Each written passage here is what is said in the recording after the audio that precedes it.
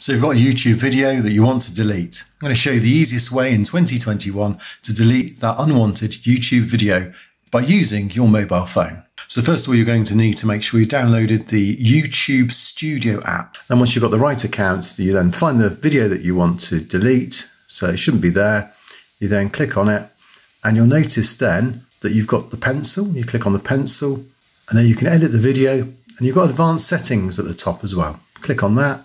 And at the bottom, delete from YouTube. Now don't do this unless you're absolutely sure that you want to delete it. Click on delete from YouTube and you'll find it's no longer there. Now, of course, if you want other tips to help keep your business running, then make sure you subscribe to this channel. I'll see you on the next one.